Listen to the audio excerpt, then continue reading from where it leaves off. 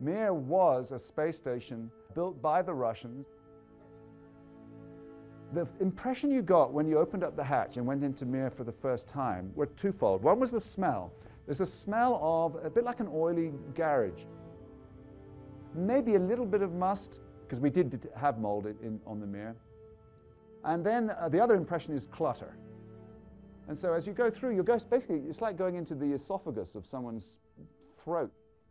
After about 6 weeks of being on the station, I've been doing my experiments. I'm very happy. I get up on June the 25th.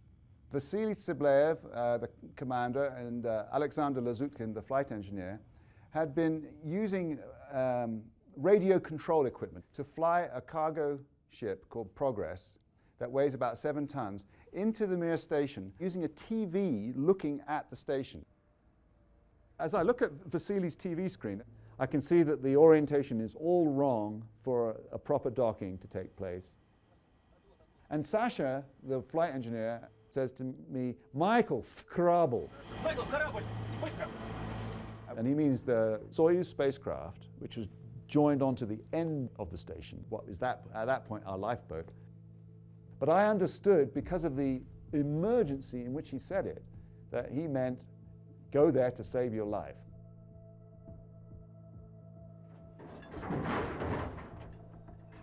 And as I float through, I feel the whole space station shudder and move around me. I'm pretty sure this may be my last breath, because I'm looking at the thin, 3mm thick aluminium walls, just waiting for them to part. The klaxons go off when there's a pressure leak. And then I felt my ears popping, which means, in this case, the air is leaving the space station. And there was a whistling sound coming from the Spectre module. In 23 minutes, if we did nothing, we would start to go unconscious. Sasha comes to me and just doesn't say a word. He just feverishly starts trying to remove cables leading into the Spectre module. Sasha looked around for a large hatch that could be put in place, and we just put it on, and as it went on, it kind of went and sucked in. But then, because the station had been hit by the Progress, we were now tumbling and rolling.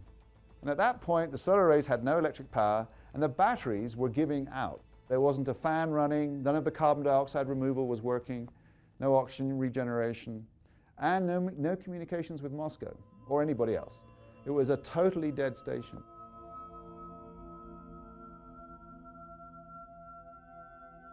This is not something you see in movies where it all gets solved instantly by some brainy chap. It took probably 6 hours.